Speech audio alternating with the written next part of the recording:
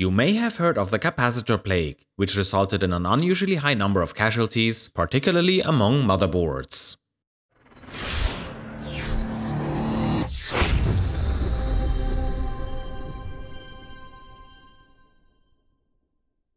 Between the years 1999 and 2007, many faulty aluminum electrolytic capacitors were produced, mainly from Taiwanese manufacturers, and used in computer hardware.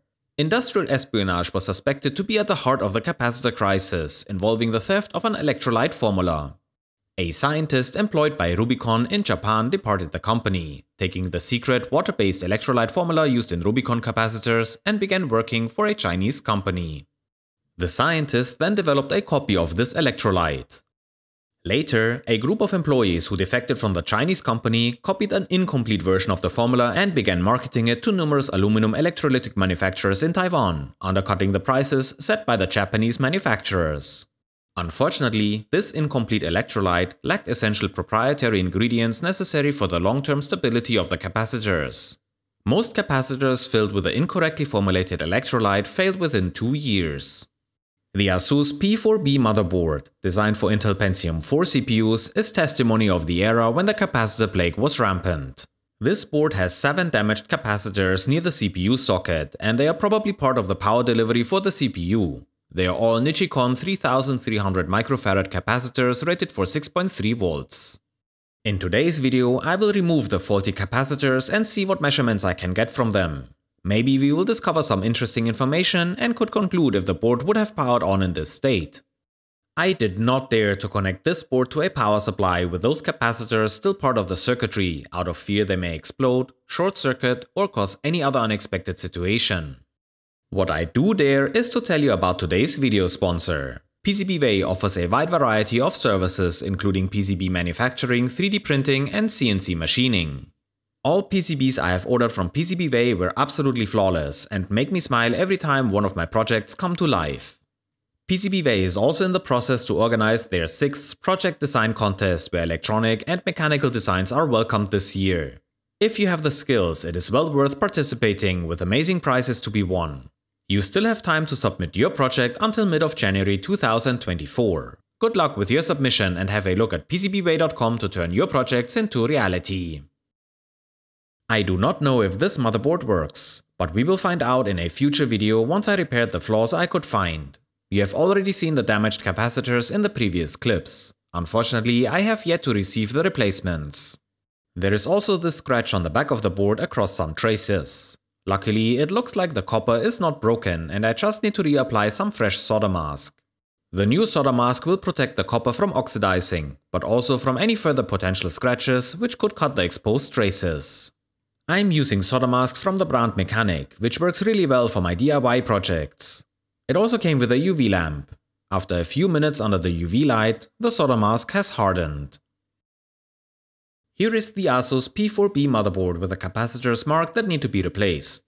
In past videos, I have noticed that the ring light of my microscope causes strong reflections, which degrades the video quality. So I got some extra lights that hopefully will improve the video clips I take with the microscope. Let's try the new lights and see if they make a difference. Oh wow, this does make a big difference. I guess you will see future videos with this light instead of the ring light. But let's continue now to remove the capacitors. Fresh solder and a bit of flux help to melt the 20-year-old solder around the capacitor legs. Unfortunately, the solder wick was not effective because of the big copper plane you can see here. It absorbs most of the heat delivered by the soldering iron. So I set my soldering iron to 380 degrees Celsius, heated up one of the soldering joints and wiggled the capacitor slowly out of their position, alternating between the 2 solder joints. It may have been better to use a hot air station to heat up the board, but my wiggle method worked really well too.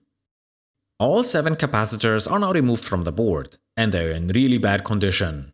What I want to do now is to find out what readings we can get from those capacitors. And here are 2 good capacitors with the same capacitance for comparison. Unfortunately, they do not have the correct size to fit on the board. While we are waiting for the replacements to arrive, let's do some measurements and maybe learn a bit more about capacitors. I have a component tester here, a very cheap device that can tell you some details about the component you are testing. I will test each capacitor we took off the motherboard, but first, let's see how a good capacitor behaves. The two new capacitors have the same capacitance of the ones we took off the motherboard, 3300 microfarad. The component tester gives us three values. ESR, or equivalent series resistance, is the internal resistance of the capacitor. The blue capacitor has an ESR value of 0.36 ohms. We also see a VLOS value. From what I've read is that this value is questionable, but it may give us some more information about a capacitor's health. As far as I understood, this value shows the self-discharge or voltage drop over time. Maybe we will understand it better when measuring the damaged capacitors, but for now, the good capacitors show a value of 2.8%. And the final value is the capacitance. This capacitor is rated at 3300 microfarad, but the tester shows a bit less of 3138 microfarad. For reference, let's test the green capacitor as well. Here, the ESR is 0.29 ohms. VLOS is also less at only 1.6%, and the capacitance is very close to the rated 3300 microfarad. Okay then, let's have a look at the capacitors we have taken off the motherboard. I numbered the capacitors from 1 to 7. I will measure each capacitor 3 times with a component tester and take the average for a graph later on. The first capacitor shows an ESR of 1.6 ohms. But the VLOS is at 22%. That is significantly higher than the values we obtained from the new capacitors. Surprisingly, the capacitance seems to be a lot higher at over 3700 microfarad. That's interesting. Let's move on with the other capacitors. I do not want to bore you with the remaining 6 capacitors which show almost identical numbers. The maximum ESR I could measure was around 2 ohms. VLOS for almost all capacitors was between 20 and 30%, except for capacitor number 6, which had a VLOS of only 11%. And the capacitance of all capacitors was a lot higher than it should have been. One even got up to almost 6000 microfarad. Of course, these values may not be very accurate. However, I could see a trend here. The capacitors from the motherboard had a high VLOS value, and at the same time a very high capacitance. Could there be a connection? Let's do a sanity check and test the capacitors using a multimeter. The blue capacitor checks out at about 3200 microfarad. The component tester reported a value of 3138. Close enough. The green capacitor does hit its rated capacitance of 3300 microfarad. So what about the capacitors from the motherboard?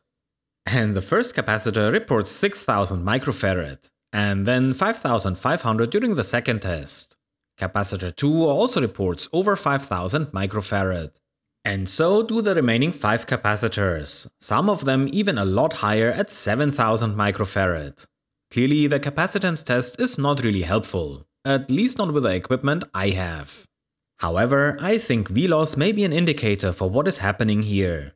Capacitors with high VLOS seem to leak their charge way above average. While the test takes place, those capacitors leak their charge, like a plastic cup with holes in the bottom you try to fill with water.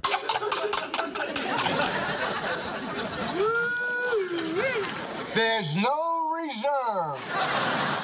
The testing equipment may not anticipate the high loss in charge during the test, and therefore believe it to be a capacitor with a much higher capacitance, all while most of the charge has already disappeared. That is a bit disappointing, because there is no clear way to identify a problem with those capacitors. The VLOS value may be a good indicator, but apparently it is a made-up value. So I decided to wire up a simple circuit to test the capacitors using a blue light-emitting diode. There are a few resistors in series which add up to 125 ohms. The blue LED requires a voltage of 2.5 volts. There are also a push button and an IC socket which I will use to connect the capacitors to the circuit. The circuit is powered by 5 volts, which is below the rated voltage of 6.3 volts of the capacitors from the motherboard. I also hooked up a multimeter that measures the current flowing through the circuit. Without any capacitor in the circuit, the LED powers on when I press the push button and immediately switches off when I release it. Let's see how the circuit behaves with one of the good capacitors connected to the socket. With a green capacitor in place, you may notice that there is a very short delay before the LED fades quickly into full brightness. When I release the button, the LED fades out slowly. It takes several seconds before the LED is completely dark. So let's start how the capacitors from the motherboard behave. We start with a capacitor having the number 1 written to it. And look at that! The LED fades in a lot slower compared to the good capacitor. It also looks like the LED does not shine as bright as before. When I release the push button, the LED immediately goes dark. There is no fade out. You can also see that the multimeter reports over 19 milliamps. Maybe now we can understand the V-loss value a bit better. A good capacitor had a value of around 2% or less. This capacitor has over 20% V-loss. It looks like it is leaking a lot of current. When I disconnect the capacitor from the circuit while the LED is on, you see how the LED suddenly spikes in brightness. It seems that the capacitor opens a gate to ground where some of the current disappears. Capacitor 2 and 3 behave very similarly. Capacitor 4, however, prevents the LED from turning on. The current is over 22 milliamps. It looks like there is too much current leaking and not enough left for the LED to turn on. Capacitor 5 and 6 behave similar to the first 3 capacitors. The LED slowly fades in and immediately turns off when the push button is released. And capacitor 7 behaves like capacitor 4. The LED does not turn on. The capacitor causes the circuit to consume 24 milliamps. The good capacitors do not interfere with the circuit when removed or reconnected while the LED is on. The capacitors from the motherboard, however, seem to not hold any charge. The moment they are disconnected from the circuit, the LED increases its brightness. Once they are reconnected, the LED turns off and slowly fades into medium brightness for 5 of the capacitors. Capacitor 4 and 7 cause the LED to remain off. Here you can see that when the good capacitors are charged and reconnected to the circuit, the LED is switching on. The LED then fades out as we have seen before when I release the push button. The capacitors from the motherboard do not hold any charge. Instead, they open the floodgates to ground and let a portion of the current disappear. So, what do you think? What would have happened if I switched on the board with those capacitors still in place? Here are my thoughts. If the LED would be an indicator, I could imagine that there would just not be enough current and voltage for the CPU to turn on. It could also be that the power stages on the board will be overwhelmed by the increased power draw, since the capacitors leak current to ground. In the worst case, this could potentially damage the power regulators on the motherboard. I don't think this board would have worked with those capacitors still in place. Now we just have to wait for the replacements, and then we can get into the Pentium 4 era and an AGP4X slot. And with this we have reached the end of the video. I hope you enjoyed today's excursion into the behavior of damaged capacitors. If you did, please consider giving this video a like and subscribe to my channel. You can also support me on Patreon, where you will get early access to my videos and behind the scenes information. And finally, a big thanks to the people already supporting me on Patreon. Thanks for watching, and I will see you in one of my other videos.